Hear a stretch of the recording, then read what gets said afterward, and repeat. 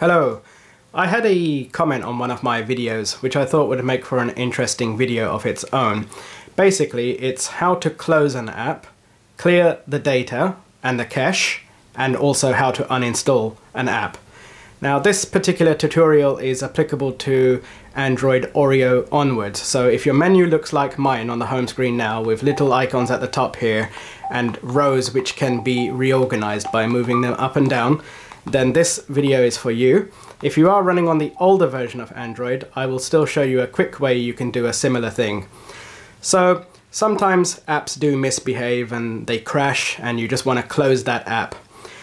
You could just restart the TV by long pressing the power button on your remote, but sometimes you just want to quickly fix one app, right? So this is how you do it. What you need to do is you need to hit the apps button on your remote so that this drawer pops out on the right. Find the questionable app, so let's just pretend YouTube is not working properly at the moment. Then what you do is you long press your select button, which will bring up this little menu here. And what you need to do is go down to info. And in info, you'll be able to force stop the app so that it closes it, like so.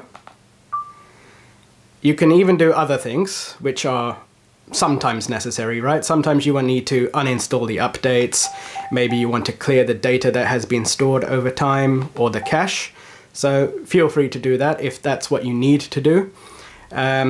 Also, if you want to just quickly uninstall an app, there are multiple ways to do it, but through the apps drawer here, you just go ahead and select an app. I'm just going to use Twitch as an example here.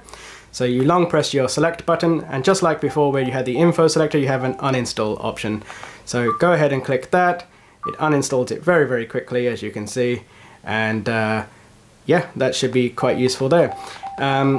Now, if you're running on an older version of Android and you need to get to that same sort of screen, or you want to do it through a different method on your current version of Android here, you can also go up to Settings, up at the top right here, and look for the apps menu just here.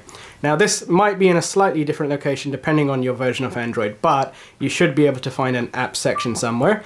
And just like before, you'll find a list of all your apps. You can click see all apps here, for example, find the app that's a problem, and it will do the same sort of thing and take you to the same sort of menu. So hopefully this proves useful. I know it's a very simple tip, but sometimes these things are necessary. So yeah, if you have any other comments, feel free to leave them down below. And of course, like, comment and subscribe for further updates. I generally cover mostly Sony Android TVs, but I might do other things in the future. So yeah, thank you.